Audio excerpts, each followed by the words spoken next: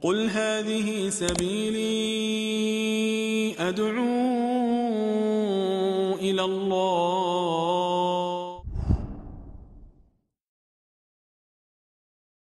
Shagufta says, in the subcontinent, we have functions before the wedding called Haldi and mehndi, where women apply turmeric to the bride, and on mehndi night, they apply henna and have a get together, and it's very common amongst Muslims for or from many, many years. Is this permissible? Generally speaking, the default is that such gatherings and celebrations are permissible unless they go against an Islamic principle or they are imitating the disbelievers and their customs and traditions.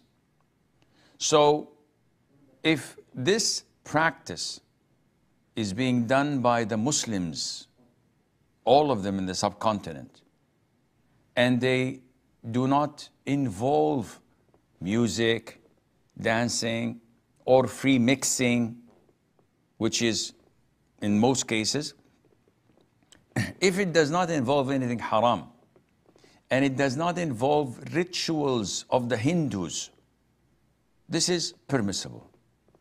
So Haldi, for example, or Haldi, is usually applying turmeric paste, which is mixed with rose water or with milk or with different cultures, depending on what they use. And they put it on the face, the neck, the chest, and the arms of both the boy and the girl. And it's supposed to be detoxifying impact, releases the stress, removes dead cells of the body, and it makes a person glow. This is halal. If this is what it is used for, no music, no free mixing, which is hopefully the case. But if it involves Hindu rituals, thinking that after this process, a bride or a groom must not leave the house except to the wedding for fear of the evil eye, or if they tie a red thread, and this is common, or use forms of amulets to prevent evil eye, and this is also common. This is shirk. This is totally prohibited, and it falls under imitating the disbelievers.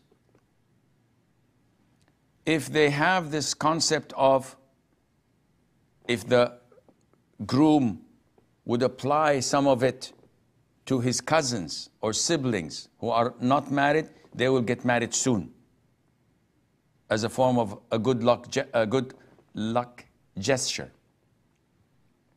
This is haram, and it's imitating the Hindus, and so on. Mehndi, or applying henna for decoration, this is only applicable for women. So if it is to beautify the bride only in women's circle, without exposing any awra, without any music, without anything haram, again, this is permissible, inshallah. It all depends on the circumstances, on the niyyah, and on what goes on, and Allah Azza wa Jal knows best.